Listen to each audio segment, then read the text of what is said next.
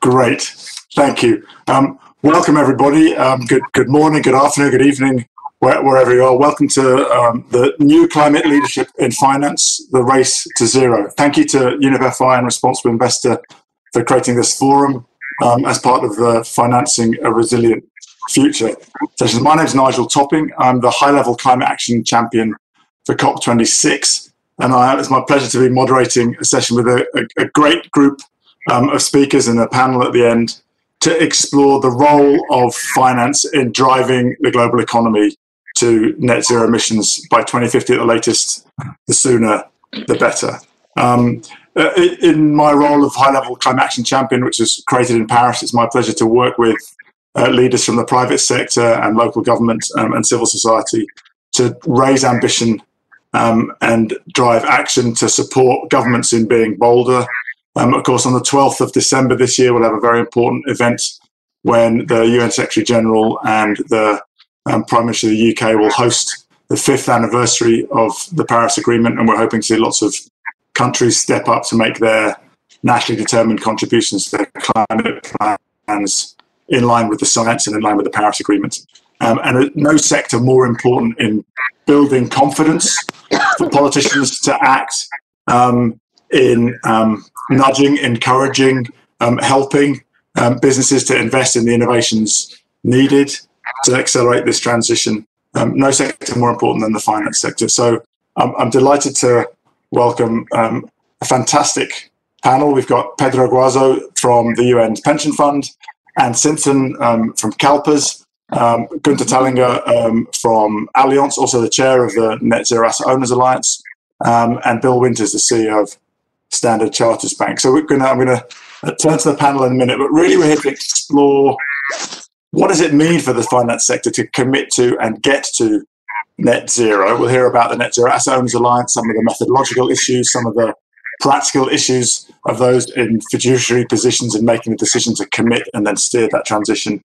And then we'll be able to explore beyond asset owners, asset managers and banks with the help of Bill, what does it mean for the whole of the finance sector to be on the road to zero, or as we say, given the campaign we launched in June, to be in the race to zero.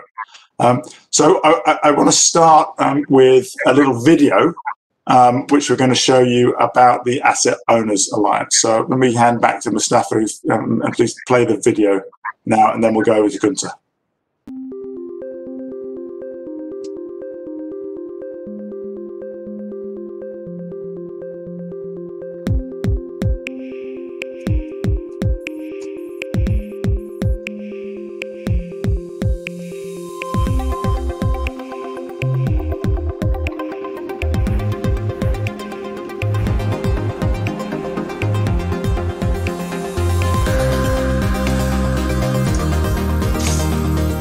To reach our vision and objectives, we are developing a target-setting framework. It outlines in a transparent way our approach and principles for how we will contribute to the decarbonization of our economy. Scientific data help us better understand the complexity. So I can't see the video playing, so unless somebody tells me that it is playing, I'm going to move on. Also, scientific data is essential to have an accurate vision of what we could be facing and adapt our portfolios accordingly. The long-term vision set out by our net zero targets is helping to stimulate and inform short-term action today. The Asset Owner Alliance members start out with changing themselves first and then reach out to various companies to work on the change of their businesses. We want to engage with industry leaders to learn how best to transition. We are a strong believer that we are smarter together so that we can successfully achieve our net zero target by 2050. We are a very powerful collective, not only as investors, but also to show leadership. As many asset owners join us, the impact multiplies exponentially. And I believe in the power that we have to drive change. Partnerships like the Asset Owner Alliance give me hope. It sets an example of leadership, and it shows the way for business, government, and society to work together to create a more sustainable world.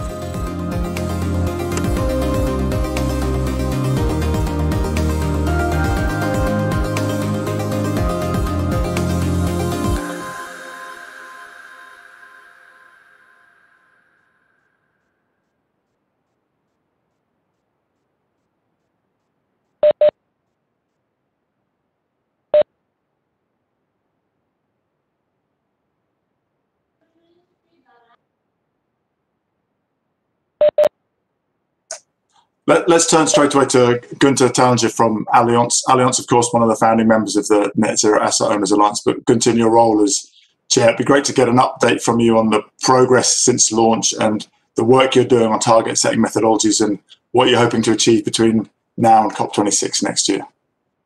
Yeah, thank you, Nigel. Thank you. Let me link to the video. People may ask, why would an investor accept a target of net zero greenhouse gas emissions? Perhaps even linked to individual compensation. So an investor could certainly listen to science and then understand there is apparently an enormous, perhaps the biggest risk of climate change and the social implications, not only to economies and businesses, but obviously to the assets in a portfolio. And that's a little bit the background of the Asset Owner Alliance. That's why we make this commitment that you have just seen.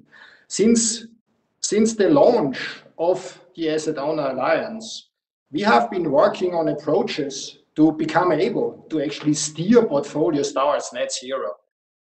One thing that I would quickly like to mention is the whole measurement and then the target setting that is linked to it. Measurement, what does this mean? Well, the greenhouse gas emission impact of an investment portfolio needs to be assessed. And we have been working on an approach to do this. More than 80 experts actually have been working now for the last year. Now we are ready, and we are ready to release our approach for public consultation. That's what's actually now happening as of today. And we are looking forward to various experts coming up with their proposals to enhance our approach, because we will use that approach to define a first target, what we call an interim target, towards the net zero 2050. We believe such an interim target is enormously important because 2050 is so far out. That target, we have seen by looking into our portfolios and using our approach, will most certainly lie in the range of 16 to 29% greenhouse gas reduction by 2025. So every member of the Asset Owner Alliance is now working on such an individual target. And for those who have tested, we can say 16 to 29% reduction is what we will be able to define. That's one area that I wanted to mention. The other area I wanted to talk is how we want to achieve this, the development of assets. It's very important that we need to achieve a change in the economies. So in investors' language, this would be something like achieving real-world impact.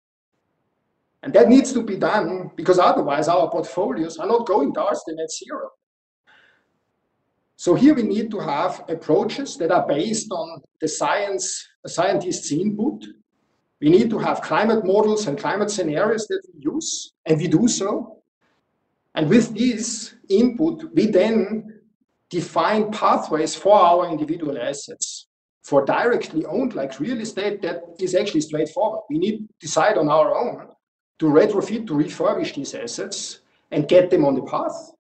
For other assets, like for instance, publicly listed companies, we need to reach out to the leadership of these companies to really talk with them about their approach towards sustainability. And here it's important to mention that we are very, very interested in, of course, not only working with, but supporting existing initiatives, like for instance, Climate Action 100+, where we certainly can cover the biggest emitters, and that's very relevant for our portfolio. We need, of course, to also cover the rest, because the total portfolios need to go towards net zero. So that's where we are. We have the target that we can mention now, release for public consultation, and will then, very well in advance of COP26, perhaps relevant for you, Nigel, release our interim targets. That's the status of the Asset Owner Alliance. Let me finish with one thing.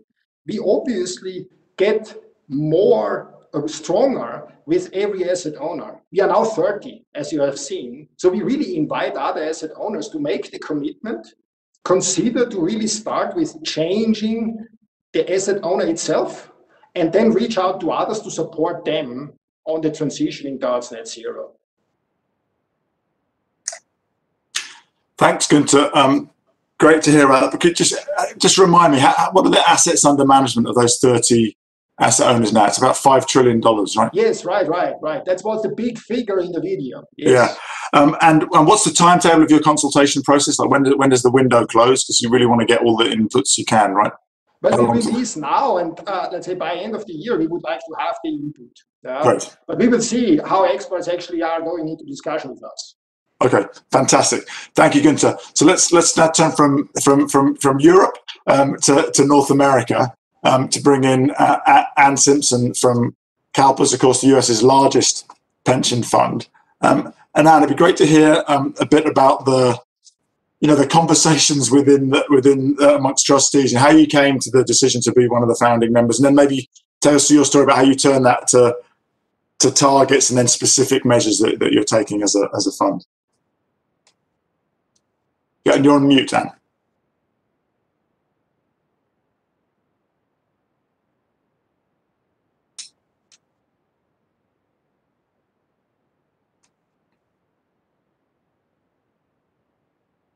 No, you're still on mute.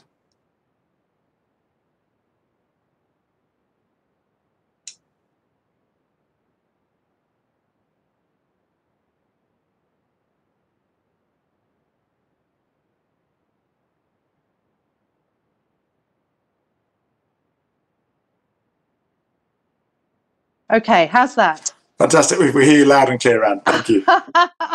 Anne, did you hear my question? Yes, I did. Great, thank you, Anne. And I apologise for the overly dramatic pause. This isn't me being theatrical. So first of all, congratulations to everybody involved in the Net Zero Asset Owner Alliance. I think this is a very exciting initiative. Why does this matter? It's because if you don't set a target, you'll never get to where you need to go to. So CalPERS, as you rightly said, Nigel, I think we were the first US asset owner to join. But what's important about this initiative is it's looking at emissions right across the portfolio. So if you look at CalPERS, where we have something in the order of $420 billion to invest, we've got to make sure that we're earning investment returns, not just for the next year, 10 years, decades. We're an intergenerational investor. So even if you close the doors in the morning for CalPERS, we have to keep investing for the best part of a century.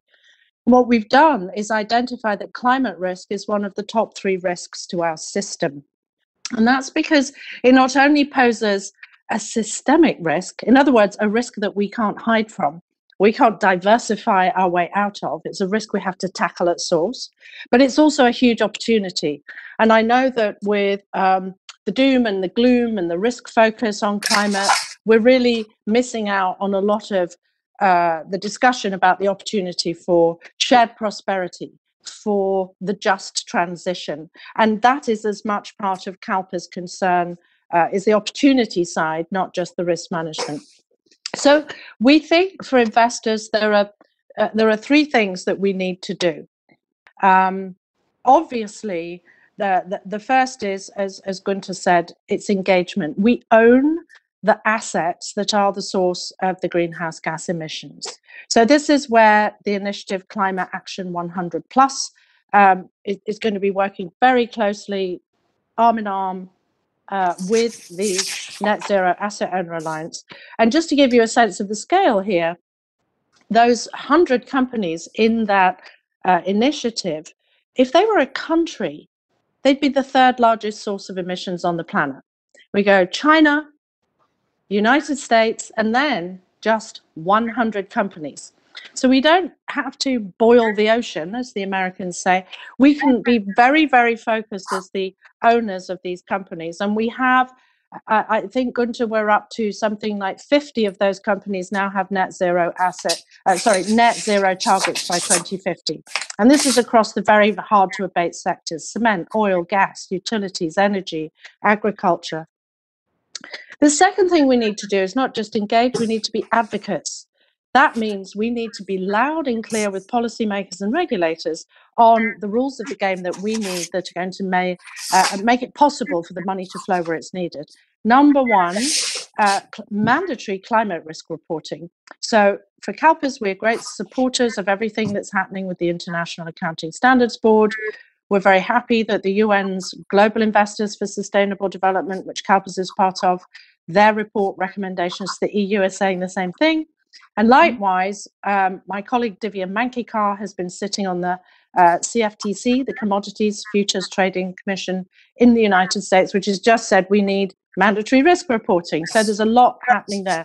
We also really need to get carbon pricing sorted out, because the economics are, you know, skew whiff if we don't price that externality. So you're going to find the financial markets can really not only request but require the transition from companies, but they're going to have to get these risk reporting and carbon pricing elements in place. That's the policymakers.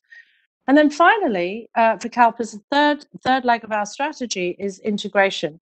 And that's to make sure that across all of our asset classes, as Gunter said, we're using the lens of risk and opportunity on climate change across all of our asset classes. So we've helped develop a new risk mapping tool called PROC, the physical risks of climate change. Is effectively zip code risk. So we can start looking at the physical risk, but also analyzing at a fundamental security level the transition risk, for example, through our global fixed income portfolio. So to finish, as Gunter said, the goal of this initiative is not that we have a portfolio that looks good or seems green. The purpose here is to get the real economy in line with the Paris goals. So we've got an opportunity as the providers of capital and the stewards of capital, as advocates with regulators and policymakers, but also in the integration process of how we assess risk. So congratulations to the launch of the consultation. We're very excited about this work. And as Gunter said, a warm welcome to all others who'd like to join. Thanks, Nigel. Great, thank you, Anne. I think you've beautifully described how there's just a very straightforward fiduciary reason for an asset owner with your long-term liabilities. In many ways, you're ready to future generations. You know, given that you have to know that you're going to be paying out that young firefighter who joins the pension scheme at 20 today, and that there's a very real economy risks. And we know that, as you say, macroeconomically, we know that the case is very clear for acting. Thank you. That's really clear. I want now. So this is asset owners. Okay, now, but the asset owners have huge power, because in a sense you can dictate or influence what asset managers do and what companies in your portfolios do. But I want to talk now to Bill Winters from Standard Chartered Bank. You know, one of the first international banks to commit to transitioning its full loan book. So it's a different challenge, another key part of the finance community. But Bill, tell us about the rationale as a banker for taking this step, and what do you see as what's the progress we're making with this UNEP-FI collective commitment to climate action for banks towards having a group of banks with a robust methodology? So why and what's the progress we're making? And particularly, what are the differences between a bank and an asset owner, as we just heard from? Yeah, well, Nigel, great set of questions, and I really enjoyed listening to Gunter and Anne. Obviously, at the closest to the money that's being invested in the things that are, as Anne said, are the owners of the assets that are emitting. Now, banking is in many ways in the same position. So we've had a very clear focus on the clients of ours that are themselves the largest emitters, and we have a different kind of influence than an owner would. We have the influence that a lender has, but or a provider of advice or whatever. But that's it's nevertheless quite an influential position, and we do have discretion over what goes on our books and what doesn't. But we are also owned, so we're in that CalPERS portfolio. At least I hope we're in that CalPERS portfolio. And we're in that Allianz portfolio, et cetera, and that brings a bit of pressure that comes from the people that own the assets of the people that are emitting.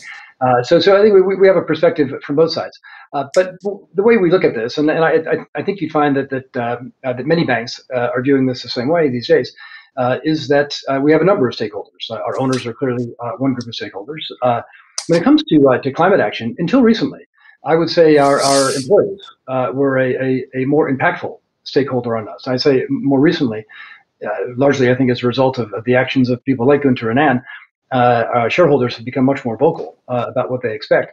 But well before that happened, we felt an obligation as members of society. Like Standard Chartered is a global bank, but we're anchored in Asia, the Middle East, and Africa. So we're sitting in our markets, which are both are and are likely to be most affected by climate change and first affected by climate change, and also in the markets where some of the biggest emissions problems exist. So this has been a recognized and acute problem for us for some time. Our employees, our clients, our shareholders, our creditors all have us doing the right thing. I'd like to think that we got there before any of them pushed us there. Like back in 2018, we made some very clear commitments around measuring, managing, and reducing emissions.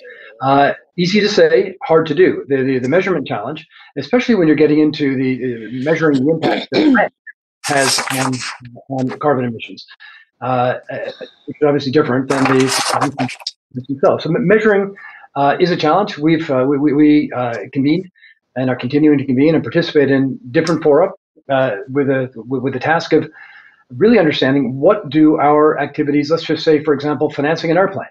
What is our contribution to the carbon chain, to that transaction? Providing financing for a solar plant that will replace a coal-fired power plant. Providing financing for an upgrade of an existing coal-fired plant. Now that's something that Standard Chartered said at the same time that we will no longer do. We don't finance coal-fired power plants in any form. We also made clear that we will work with our clients between 2020 and 2030 who are dependent on coal for their income stream. More than 10% is a threshold that we set. And we will exit those clients at the end of that period if they haven't made the progress to become non-dependent on coal. Now these are there's a stick in there, but there's also a carrot as well. So we put together financing packages that are specifically targeted at sustainable financing. We've committed to put out or facilitate $35 billion of sustainable financing over the next 5 years. So that's the carrot, but there is a stick, and I think what we found is that it's important for us to be very clear about what our criteria are, what our measures are, to manage those ourselves. So of course we manage our own carbon emissions, net zero by 2030, but that's small compared to the emissions that we're connected to in terms of what we finance or help finance. So we want our clients to understand our direction of travel very clearly. We set some very clear metrics, some very clear objectives / requirements, and then we work with them. And while in the early stages, so I say back in 2017 and 18, when we were discussing this concretely with clients who didn't meet the criteria that we set today, the initial reaction was exactly what you would expect, which is, come on, you've been our bank for 150 years or 50 years or 15 months or whatever. How can you tell us that you would walk away from us if we don't meet your arbitrary standards? It's okay, these aren't our arbitrary standards, where we've tried very closely to link this to the agreements that governments made in the Paris Agreement. We have our own course to plot as it relates to our bit of meeting those commitments, and you either need to come along with us or we can't work with you. But we'll have plenty of time to work through this. Now that was the initial reaction. I can say within months, our clients had shifted their focus to, okay, how can we get this done? Because by the way, we're hearing the same thing from our owners or our governments or our customers or the communities in which we operate. So I think we quickly moved from, why are you being so hard on us, to how can you help us to deliver the commitments that we ourselves are wanting to make. So I think I thank you for noting that Standard Chartered was early on this game, and I think we intend to continue to be as far close to the front of the pack as we can be, if not at the front of the pack, and that's part of our commitment to be the world's most sustainable and responsible bank. So it's a big ambition. We've got a lot to deliver on that, but there are lots of big things that we can do, and there are lots of very specific things. So, for example, I've taken on a role working with colleagues at Standard Chartered, but also with COP26 and McKinsey, and a fabulous group of 50 companies that are across the carbon spectrum. So emitters, offsetters, and intermediaries, to try to make the voluntary carbon market a much more robust market. Our estimate is that we'll need to increase the size of the carbon market by possibly as much as 160 times bigger than it is today if we're going to hit the 1.5 degree target that we set. The objective is to harness the power of private markets, exactly as I think I heard from Anne and Gunter, which is to harness the power of private markets to have a robust offset market that can help companies like Standard Chartered and our clients to meet the commitments that they've made. Anyway, more to come on that one. But thanks again for having me, and look forward to the rest of the chat. Thanks, Bill. And I love the way you describe all the different stakeholders. I mean, you could say ganging up on company or ganging up on you, but or you might say aligning. So, you know, owners, employees, clients. I think that's a really common theme. That like we always tend to focus on one lever, and then it turns out that suddenly everyone wakes up and everyone's going in the same direction, which is also one of the things which will allow us to make the kind of exponential change, for example, to 160x the carbon markets. Great, thank you. Let's. I want to turn now to Pedro Guazo from the UN's Joint Staff Pension Fund, another Asset Owners Alliance member, another net zero committed asset owner.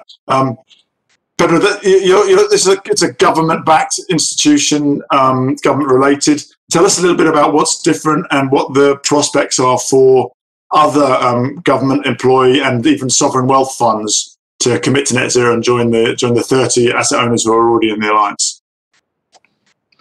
Thank you, Nigel. Thank you for the invitation, and it's impressive to see to follow everything that has been said. So we have just some things to add. As you can imagine, climate change or climate action is part of our DNA, right? And our DNA, if you want, is the Sustainable Development Goals. And chromosome 17 of the Sustainable Development Goals is climate action, right? And that is what we love about that goal is the word action, because we all have to do something.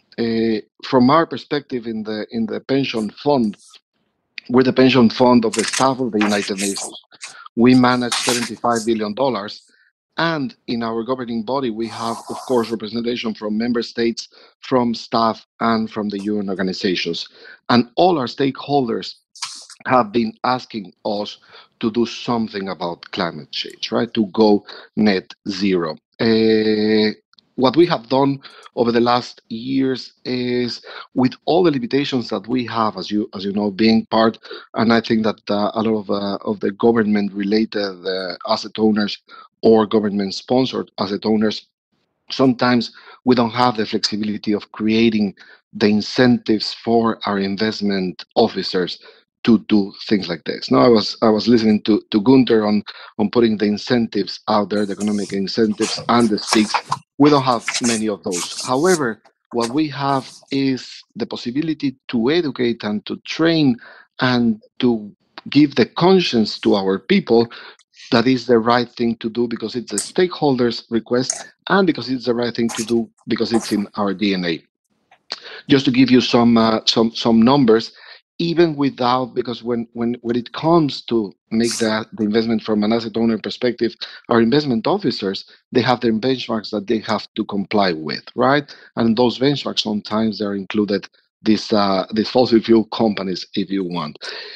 We haven't, even without limiting what they can invest in, what we have seen is that by now, we have in our portfolio just around 2% of investment in fossil fuels, while we have investments in sustainable energies of something around 6% of our portfolio. And that is only based on the analysis and the conviction of all our portfolio managers that investing long-term in sustainable energies is more profitable than investing in other type of assets, right? And that goes to the question that most of the investors are asking in their heads, right? They don't see, or they're not convinced about the return, because after all, we have to give a return to our portfolios, right? Our fiduciary responsibility is to bring returns to that portfolio in the long term that is sustainable. And the question is it as sustainable or as profitable to invest in clean assets as it is to invest in other type of assets? And the question is yes, no, it is sustainable. There's research that in the long term it's even probably more profitable to invest in clean energies, and that's the power that we have as asset owners. No, the more money we put in the clean energy, in the clean assets, in the clean companies, it will become more profitable, right? So it could be a self-fulfilling prophecy. If we put the money in the right place, it will bring us the right type of return, right? So we're committed. We're very happy to see that the framework was issued, because we believe that having a standard way of measuring each other will allow us to benchmark ourselves, but also to create a joint standardized goal and interim goals that we all have to achieve and we all have to contribute, right? That is the power that we have as asset owners. And as Gunther said, the more asset owners join us, will give us more power to drive that car into the right direction.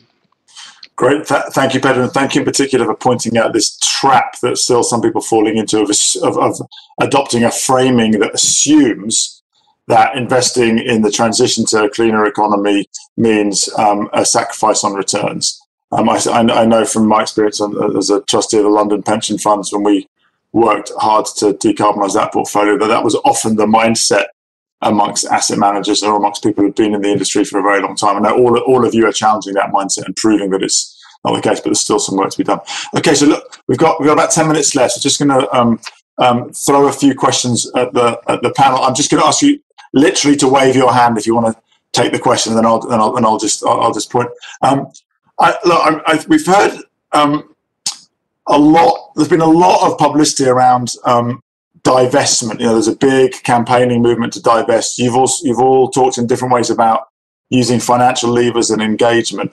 Can you just tell us, how do you navigate that? The difference between, when is engagement toothless? How do you when does engagement work? How do you navigate that? The difference between, Pedro, you say you're down at 2% fossil fuels. I think fossil fuels have just fallen down to 2% in the S&P 500 anyway, because the value of those stocks has declined. So, how do you make that choice about how long to hang in there, trying to nudge, help, build? You had your hand up, so maybe some thoughts from you on that, and then Anne.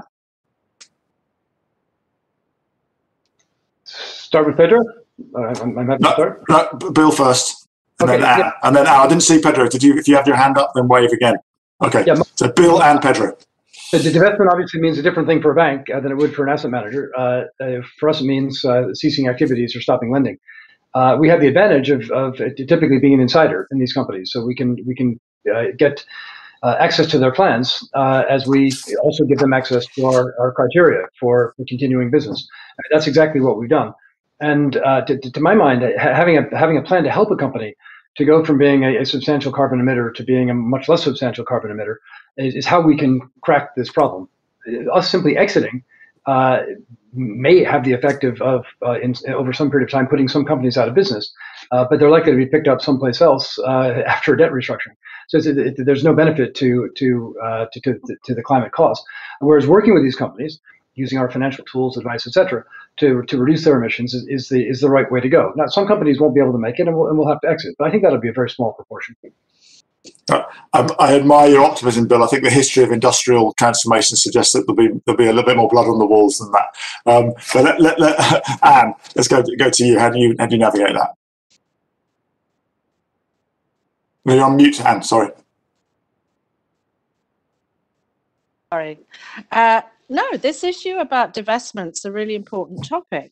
But what bothers me is that if the goal is to bring emissions down, divestment is a very messy and indirect way to have an impact. So let me give you an example. Let's pretend, Gunther, Bill, Pedro, all of us decide it's time to divest. Well, the first thing is, which part of your portfolio are you going to sell? Because it's all very well saying oil and gas, these are the fossil fuels. Exactly as you said, Nigel, we found that our exposure to that as a sector has collapsed to something very small, and that's because of the wider, the secular economic impact on the energy sector. We've also found, much like Pedro said, in our private asset classes now, nearly 20% of our assets are in what you'd call climate solutions. Renewables, water storage, energy efficiency. So all of this economic impact is rolling through. But if I sell my shares in a company, or CalPERS does, and just sell them to another investor, because it doesn't affect the company, it doesn't take money away from the company. This is a secondary market. Now, the financing, as Bill was saying, you know, through the bank sector, yes, that's a more direct form of money into a company. But we've got to use our position of ownership to drive the transition, not to request, but to require that these big emitters make the transition. If we walk away, the very big universal owners like CalPERS, we are still exposed to climate risk because those emissions continue to increase global warming.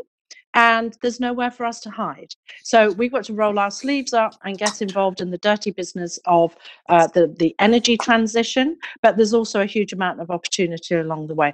Selling your shares simply means someone else bought them, and you have no guarantee whether that investor will make decisions.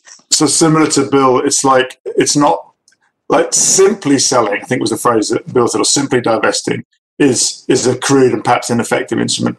But engaging with teeth is, I think, what I've heard you both saying, is that if the plan isn't serious enough, there has to be a point. Otherwise, there has to be a point where you decide, actually, these guys aren't going to make it, as you said, Bill.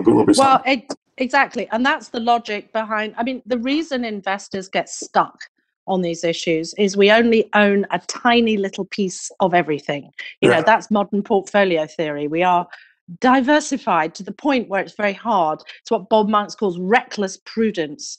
You are reckless because you have tried to prudently distribute all your holdings, which means you can't do anything. So the way we overcome that tragedy of the commons is by coming together. And that's what Climate Action 100 Plus is all about. The reason we're getting these net zero commitments is, and the other funds in this call are all members and they're part of this, the reason we've got 50 companies of these biggest emitters in the world to commit to net zero by 2050 is because we're close to, you know, we're heading towards the $50 trillion mark.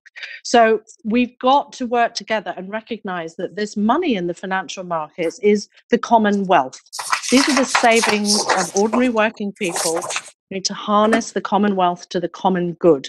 So, you know, the financial sector is not money floating off owned by remote people in Wall Street. This is everybody's money. So let's get it moving. I love that idea of the reckless prudence, that by taking prudence to its extreme, we actually lose control, lose agency, and then you need to actually come back together to rebuild the global commons. Lovely. And Pedro, quick word from you, and then I want to ask Günther for a closing thought on how asset owners can influence governments. But Pedro, to you first on the divestment engagement question. Yeah, just very quick, because I think that I fully agree with what Bill and Anne has said, and that is the power of working together, because we have such small portions, each one of us, that our engagement alone is not enough. So we have to work together. And then it comes the logistics part of it. Even if you would like to divest everything today, you cannot, right? Because I mean, if you're talking about a stock that it's quoted in a stock exchange, you could do it immediately. But sometimes we invest through vehicles that it's really difficult to divest from, right? But yeah, the power of being together is the most important one. And great. Thank you, Pedro. Just quickly, I mean, one of the things that Anne talked a bit about advocacy. Can you just say something about how you think the finance sector could contribute most to mobilizing governments to be more ambitious? You know, we have this ambition moment on the 12th of December, then we'll have a whole year to still encourage governments to come forward with more ambitious climate plans. How can the finance sector most usefully mobilize governments? Well, I would say there are two things to it. One thing is, indeed, you need to clearly signal that you are kind of in the same boat. You need to make clear that this is very much in your interest. And obviously, we are always investing for return. But if you have a net zero orientation, then governments should understand they can really consider us a partner. And then there are, let's say, two content points. Both were mentioned by Anne already, but I want to repeat them. It's really very important that mandatory climate impact reporting is introduced. It's very important. You need to have the basis to understand what the climate impact per company is. And the other thing is we need to talk about carbon price, because otherwise we always will have some bottom feeders that come up with some arbitrage transactions, and it's very, very difficult in certain jurisdictions. Let's say if a steel producer in the European Union to come up with a completely different approach to produce steel if there is no protection. These two things can be discussed by us as investors with governments, and then governments can certainly start to think about that context because they see the investors need it too. Okay, great. Thank you, Günther. I'm sorry we're running out of time. This is fantastic to learn from all of you. Let me just try and wrap things up, and then I think what I love about this conversation is it's predicated on the very straightforward assumption that the zero carbon economy is inevitable. And that there's no question of that. It's a question of how do we skillfully navigate that. Clearly, asset owners with this sort of intergenerational responsibility and this whole of economy exposure must manage carbon risk. And I love that idea, Günther, that you're in the same boat as governments in that sense. I think we've heard that bold targets are needed to drive innovation. If you don't have a target, Anne said, then there's no chance that you'll achieve it. Also, Pedro's talked about how we break the trade-off framing from assuming that investing in the clean new economy is going to have a negative effect on returns. It's great to hear about the momentum of the Asset Owners Alliance and that you're now in this consultation phase. So I'd urge everyone to join in that consultation so that the methodology for target setting is as robust as possible so that everyone can join it. I think also we've really heard a lot about the power of collaboration on Climate Action 100+, on the Asset Owners Alliance, on other things to, if you like, reconstruct the global commons to overcome the challenge of reckless prudence. I love that idea, Anne.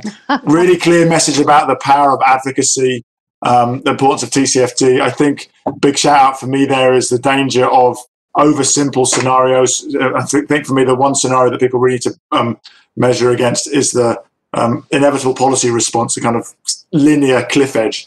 And then we've heard from Bill about the different influence that banks have, but the crucial role they have as sort of inside advisors in managing that transition.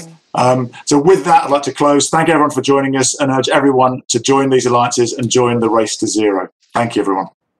Thanks. Bye.